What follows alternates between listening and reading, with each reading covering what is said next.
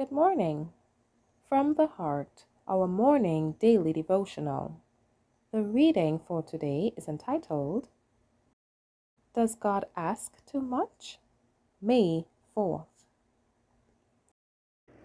I give my life for thee, my precious blood I shed, that thou mightst ransomed be, and quickened from the dead. I give my life for thee. What hast thou given for me? I give my life for thee. What hast thou given for me? 1 John 2:15. Love not the world, neither the things that are in the world. If any man love the world, the love of the Father is not in him. We see beauty and loveliness and glory in Jesus. We behold in him matchless charms. He was the majesty of heaven. He filled all heaven with splendor. Angels bowed in adoration before him and readily obeyed his commands. Our Savior gave up all.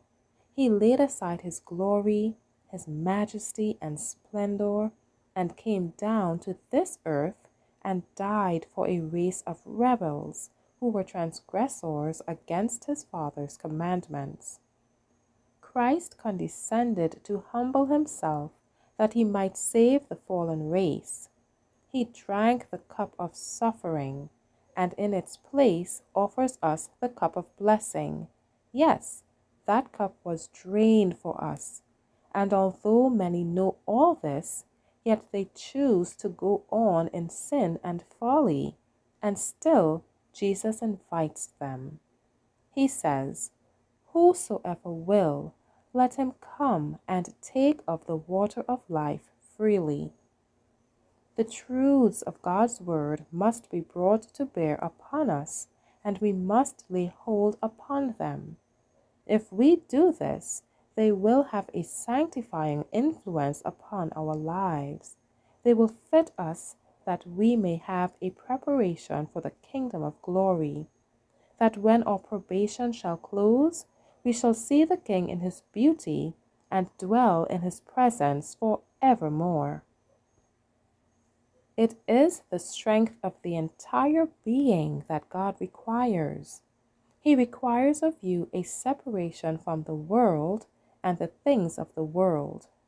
Love not the world, neither the things that are in the world.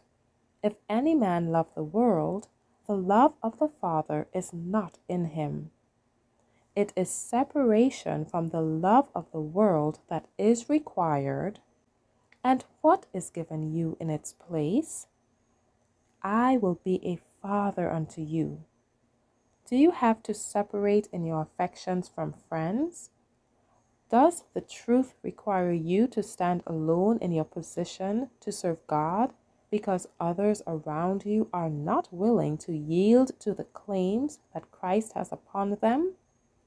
Does it require a separation in feeling from them? Yes, and this is the cross which you must bear, which leads many to say, I cannot yield to the claims of the truth. But says Christ, if anyone love father or mother or brother or sister more than me, he is not worthy of me. Whosoever will come after me and will be my disciple, let him take up his cross and follow me. Here is the cross of self-denial and sacrifice, to separate in your affections here from those who will not yield to the claims of truth. Is this too great a sacrifice to make for him who sacrificed all for you? Thank you for listening. May these words really resonate in our minds today. Shalom.